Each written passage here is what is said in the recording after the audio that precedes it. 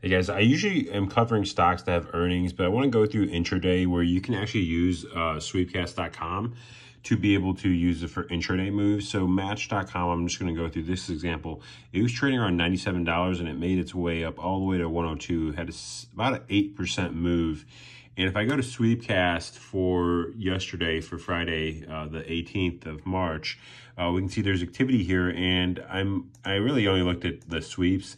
I filtered the bullish and bearish. I mean, there wasn't a lot of bearish activity here, but I'm looking at bullish. You can see that there's not a lot, so I'm just going to filter this for ease of example. But you guys can see here there were sweeps coming in early morning, and if I just do the time and just short the time, you guys can see there's sweeps coming in, calls. It was trading at $97, and the sentiment is really what you want to look at, because these puts are coming in but they're being sold off. That's why it's bullish still, and you guys can see it ended up at 102 at the end of the day. So you can use Sweepcast to be able to get some information like this, and this new feature will come up. It tells you if it's been repeated twice or not, and these repeats are really aggressive orders, because that means the same buyer is coming in for the same strike prices. Either that's 105 or the 95 or the 110 or the 105 again, right? So it's the same buyers coming in. They came in at the 97 and 97 again here early morning. So they just continue to buy in, and the expiration dates are the same.